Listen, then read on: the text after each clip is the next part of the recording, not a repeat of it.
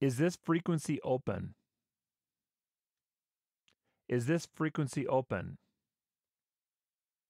CQ, CQ, CQ, WX0, MIK, Whiskey X-Ray 0, Mike India Kilo. CQ, CQ, CQ, WX0, MIK.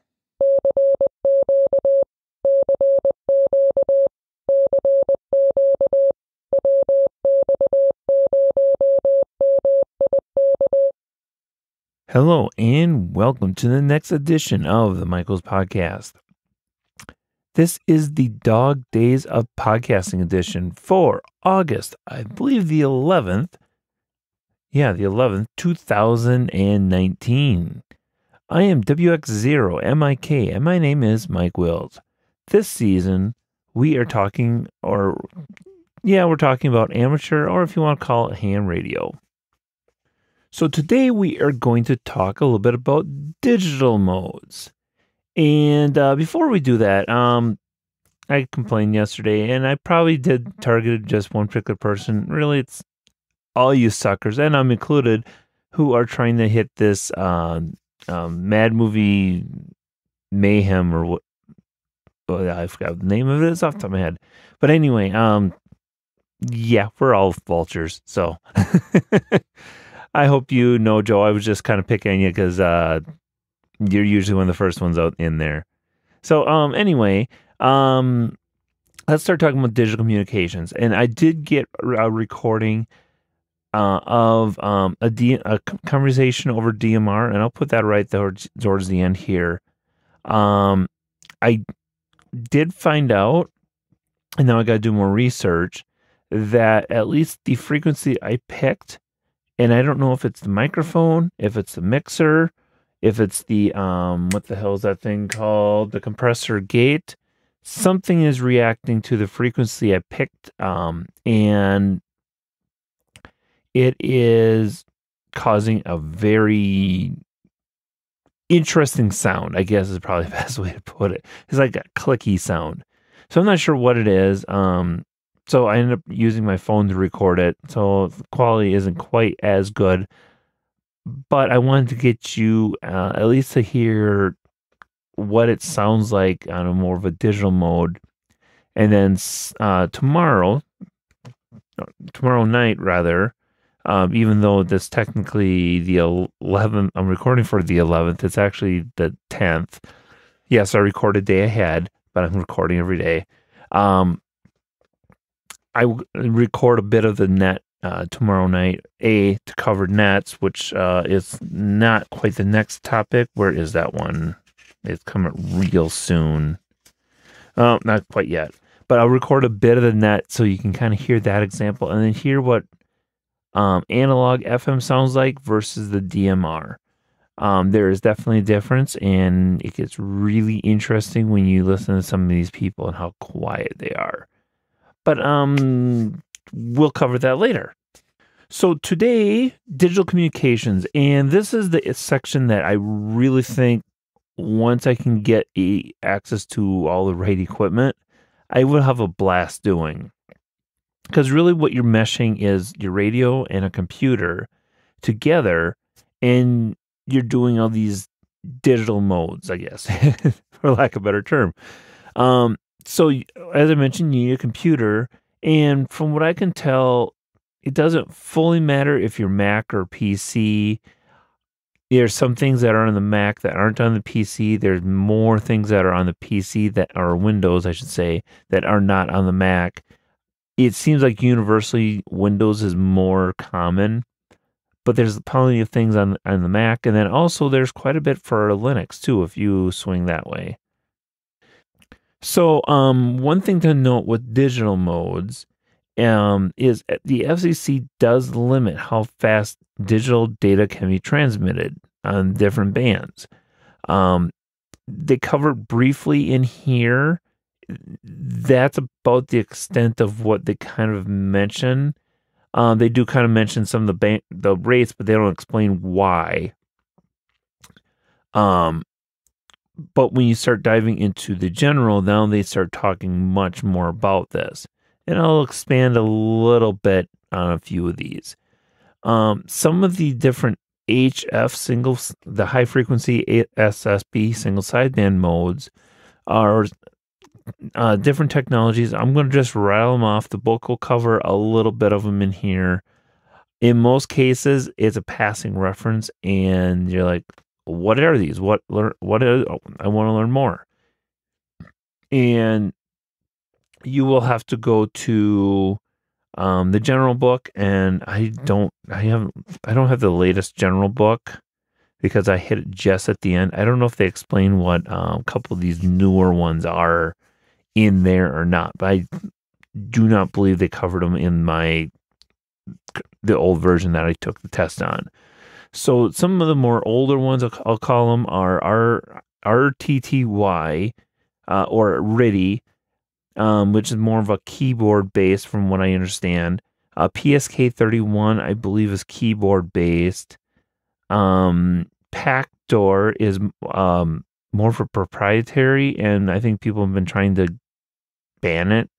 I don't know, but it's more of a proprietary format. Anyone can use it because you can get this equipment and use it, but it's not, quote, open source. So I think people are mad that you have to buy a $500 part, or is it more, something like that, just to get on these kind of things. So I think they're kind of annoyed about that.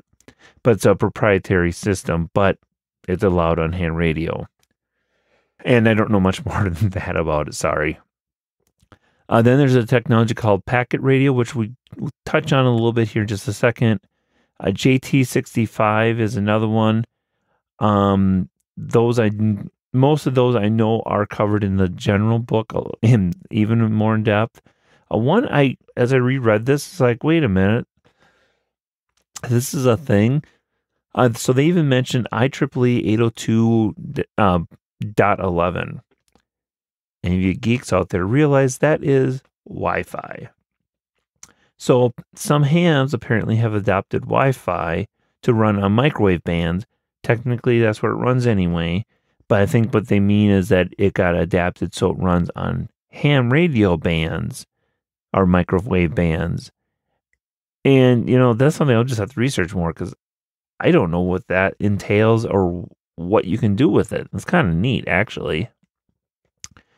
So, and in case you didn't know, if you remember from before, 2.4 gigahertz, really anything over 1 gigahertz is considered microwave. So your 2.4 gigahertz was a 5 gigahertz Wi-Fi. That's microwaves. The more you know, I guess, right?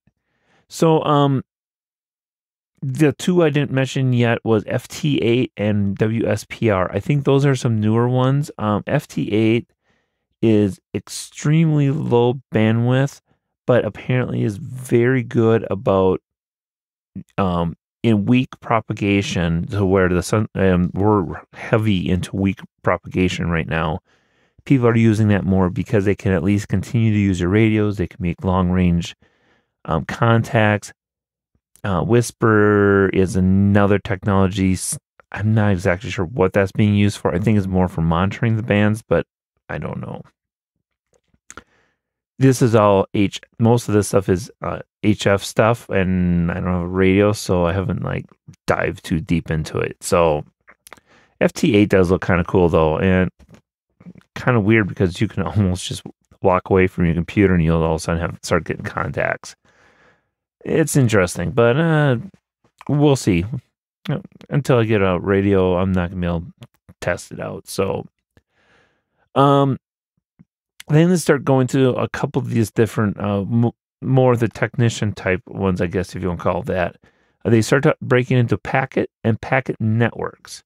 So packet signals are often found on simplex channels between 145.01 megahertz and 145.09 megahertz.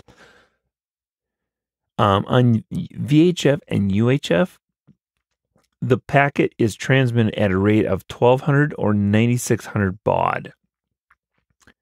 For you older geeks, you may remember I don't remember the baud modem rates, but the modems that were measured in baud rate Well, it's very, very similar.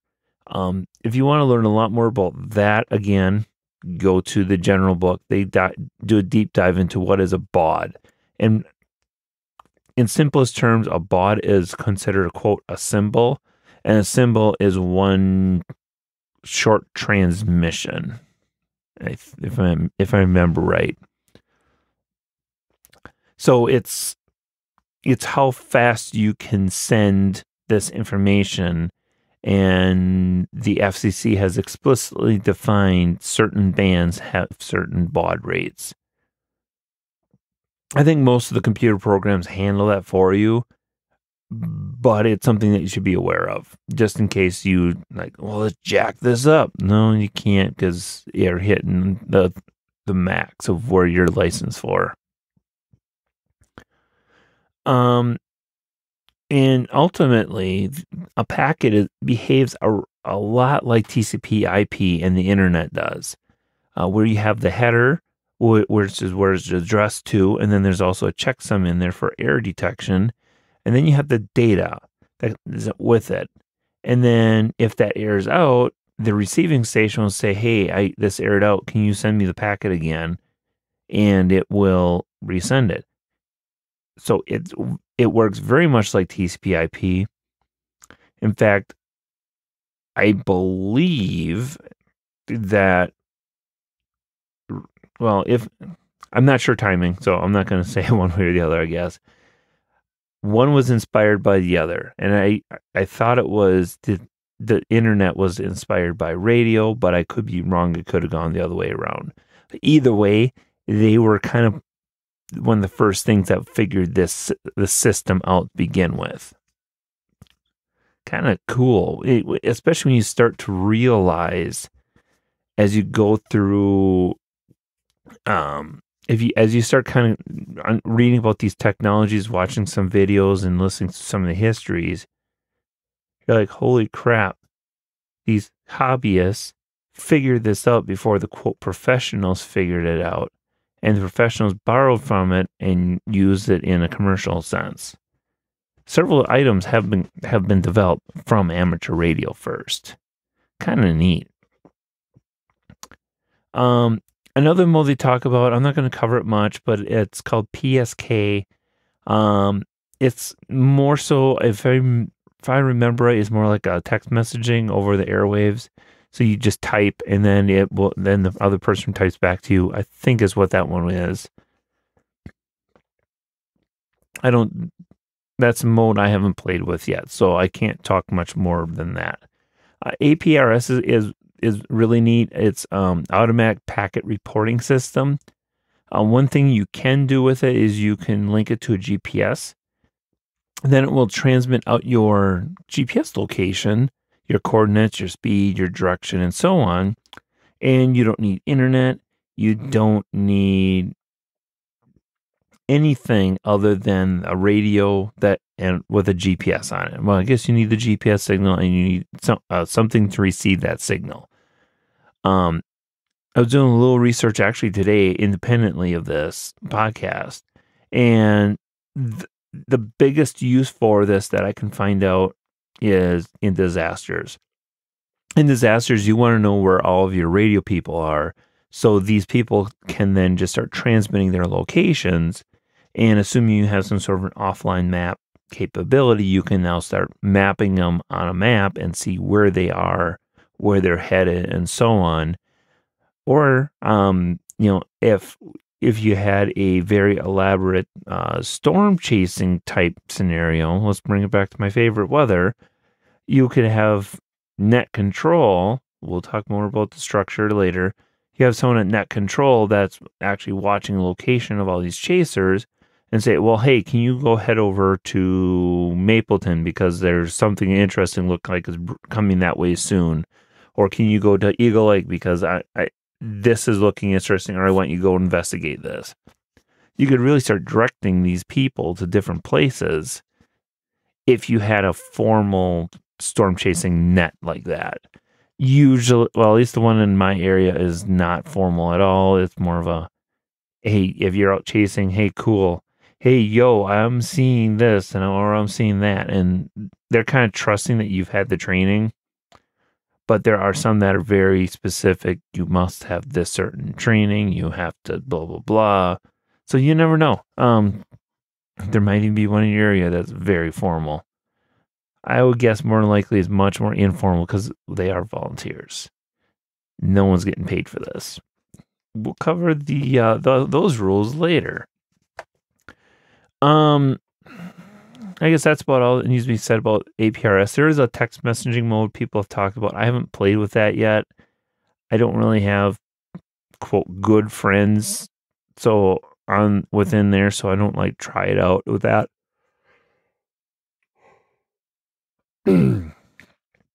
Maybe someday I'll play with that a little more. And then when you're using these digital modes, they are talking much more I'll call it the old school radios, where you have a mic port and you have a speaker port, a speaker port. And then what you're supposed to do is your speaker on your radio plugs into the microphone in your computer, and then your speaker on your computer plugs into the microphone on your radio. That way what's transmitting from one, then it gets received by the other.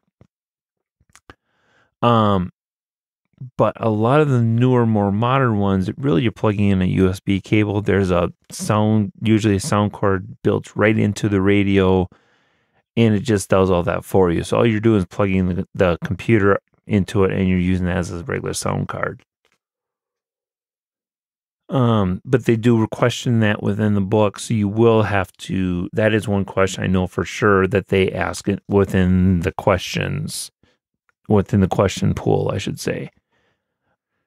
So the other thing I want to add in here tonight, because we're talking digital communications, especially within FM band, there is several. Well, let's see. There's multiple digital modes out there. So D-Star is one of them, DMR, YSF or Yazoo System Fusion, P25, which I'm still trying to figure out because everything I've read is related to public safety and not ham radio, but ham radio is using it. I'm not understanding that. There's a NXDN, which I don't know anything about. There's all these in the FM, especially these digital modes that are built into these radios, and they're all proprietary. I shouldn't say proprietary is the wrong term. They are brand specific in most cases. DMR is the most cross-band, but if you have a Yazoo radio, you're going to have the Yazoo System Fusion, not Foundation, Fusion. ICOM uses D-Star. And so obviously each of these radios don't play together because they think theirs is the best. DMR is close as you can get to crossband, but Yazoo doesn't have them. ICOM doesn't have them. So it's a complicated area. But anyway, on the other hand, not every area has a repeater that is capable of doing these digital modes. So what has happened is some people have got together and created this a software called Pi-Star. It's built right on top of the Raspberry Pi, a Raspberry operating system. Within there, they support all of these modes together. And then they also build some bridges from one software package to another. So you can, through DMR, I can talk to Yazoo System Fusion reflectors, they call them. Each one has different terms, so it really gets complicated. So anyway, this whole hotspot thing is a little mini repeater, sort of, only it runs on simplex. And it just sits in your house. You can put it in your car. All it is you hook up to Wi-Fi and you plug it into a USB port. The one I have is just a Raspberry Pi Zero. You can use the full size Raspberry Pi and make that work too. But this seems to be one of the more popular form factors because it's so small. But anyway, so I use that at home here, and then I use my DMR radio to talk to it, and then I can talk digital. So a long-term setup here. I hope I got to the point here. So what I'm going to do is I'm going to play this for you. I think it's KC5 SAM. I don't remember exactly what it is. But anyway, Virginia, I've heard her quite a bit on that, so I do know of who she is. When you start at least listening to these people, you kind of put, oh yeah, right here, KC5SAM. There we go. I found it. So her name is Virginia. She looks to be older. I don't know exact ages, but she actually has a picture on a site that a lot of ham people use. I'll talk about some of that stuff later. But she looks to be older, I would say almost in 70s, I would think. But she sounds like more like I'll call it old school ham radio operator. So anyway, I did this quick little reach out just to try and get a feel for what DMR sounds like. I'll probably only do a small part of the communication just so you can kind of hear what it sounds like. It definitely sounds digital. It's got a definite sound to it, but it's still something that is much clearer than regular FM. So after this 5-minute setup, hopefully I'm not letting you down here. So I'm going to insert that in here. WX0MIK. Is this working? Just want to make sure everything's still working right. W0MIK, it's working just fine. KC5 SAM. Well, thank you very much. I've been having some weird issues, so I thought I'd reach out and make sure it's actually working. Thank you. I forgot your name. Virginia, right? Very good memory. Very good. Yes, Virginia and Frontenac, Minnesota. Okay, well, you have a good night, and I'll probably see you at some other time. 73 WX0MIK. So I would like to thank everybody for listening. You can contact me on my website at mikewills.me as I'm stalling to find my notes. And you can find me on Twitter. You just gotta search for Mike Wills, all one word. You can email me, mike@mikewills.me. And that's all I have for today. So until tomorrow, 73 from WX0MIK. The frequency is now clear. The frequency is clear. WX0MIK 73.